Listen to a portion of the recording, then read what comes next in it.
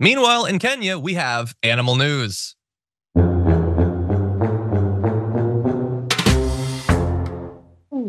We don't often get a segment inside of a segment, but we do.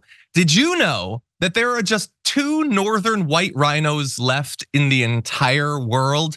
That is mind-blowing. Just the 2. And they're both female, which obviously poses significant problems for ever getting above just the 2. But apparently, there has been a breakthrough. For the first time, researchers have achieved an IVF rhino pregnancy. Now, if you're a right-winger in America, I don't want you to get all worked up. This is not human IVF. You don't need to stamp it out. This is just for rhinos, and it's outside of your jurisdiction anyway.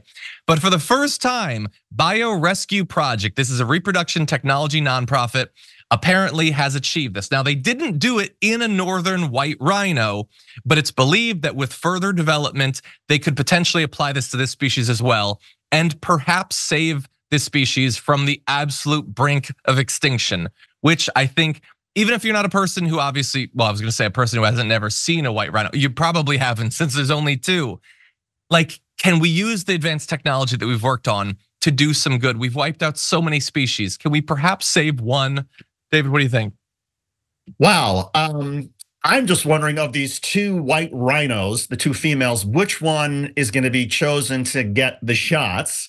And will they have to get the 3 shots a day, as women know who have gone through IVF traditionally with human beings? I mean, it's a pretty painful process, and it can cause bloating and nauseousness. And so, how do the white rhinos decide which one's going to be the test case here? But look, congratulations for the scientists who are working this. I do think, look, to the extent that we can use research and science and new data and all this kind of stuff to help save endangered species, that's wonderful. We should all be sort of celebrating this. And the white rhinos, from the pictures that I've seen, are something to behold. I mean, it reminds you of that, we're not alone on this planet, that there are some really majestic, beautiful things around us if we're willing to sort of take notice. And to the extent that this helps us and reminds us that, look, there are all these creatures other than us that are sort of depending on us, not annihilating them. Great, let's use some research that human beings have created to repopulate this group of rhinos.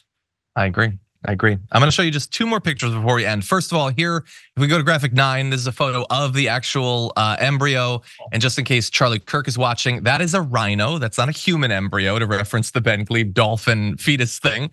But anyway, and also a reminder that while getting down to just 2 rhinos is crazy, we're losing a lot of species, and a lot of species are at risk. You can see here the rapid rise in the number of endangered species, even at a time where there's a lot of conservation efforts going on and conversations about conservation.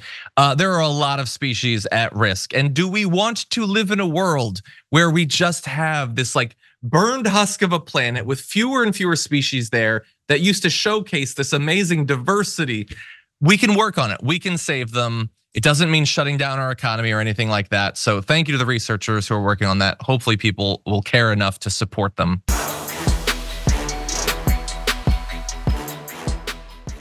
Check out the Damage Report podcast each day, wherever you get your podcasts, whether Pocket Casts or Stitcher or iTunes.